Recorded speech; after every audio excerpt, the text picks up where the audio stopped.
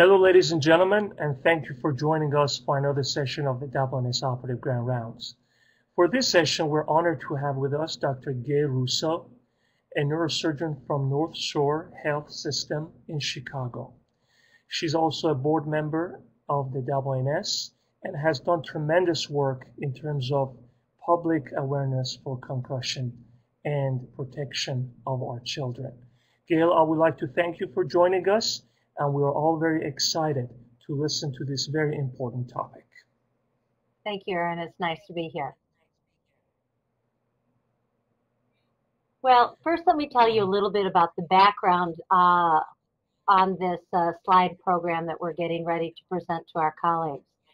As you know, Aaron, over the last year, you could hardly open a newspaper without there being a report or a story about a concussion related to sports. And of course, the AANS and CNS, America's Neurosurgeons, always have shown leadership in this, but the topic has become one that is just in the hearts and minds of everyone in the viewing public. And so our national organizations thought that this was the right time for us to gather together what is known, what the best scientific evidence is, what the best available consensus is, and present that as a united group of neurosurgeons to the public in an effort to be able to be as helpful as we can to our patients, our future patients, and to do the responsible, important things that we can do to aid in improving the public health.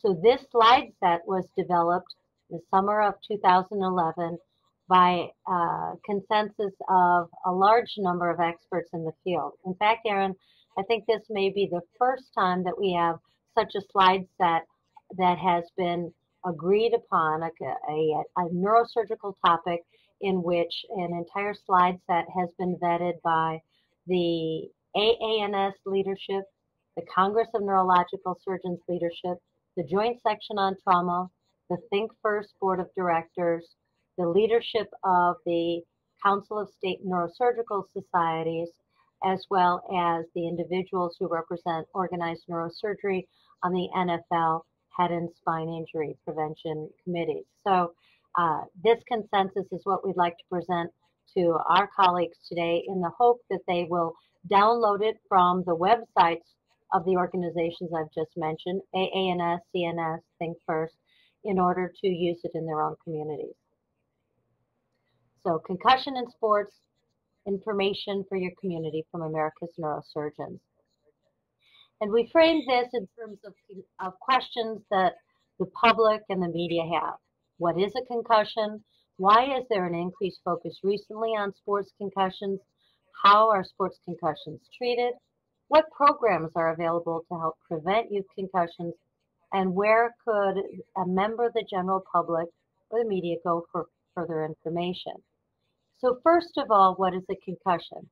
And I'd like to draw the attention of our viewers to the fact that all of the slides that have neurosurgical information are referenced, and you'll see those references at the bottom of each slide.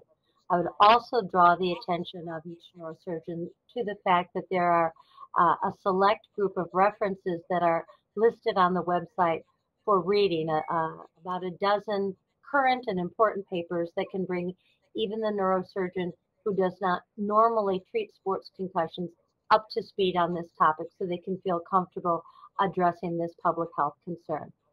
A concussion is defined, as you see there, a complex pathophysiological process affecting the brain induced by traumatic biomechanical forces. And this comes from the consensus statement on concussions at the most recent International Conference on Concussions in Sports. For the purposes of the general public, it's usually defined as any change in neurologic function that's the result of a mild traumatic brain injury. What's new is that, by definition, only about 10% of concussions involve a loss of consciousness. When they are performed, the CT and MRI are often normal, but about 15% of those individuals suffering a concussion may have symptoms that last longer than 1 year. So this is an example of the deceleration injury that occurs, the forceful motion of the head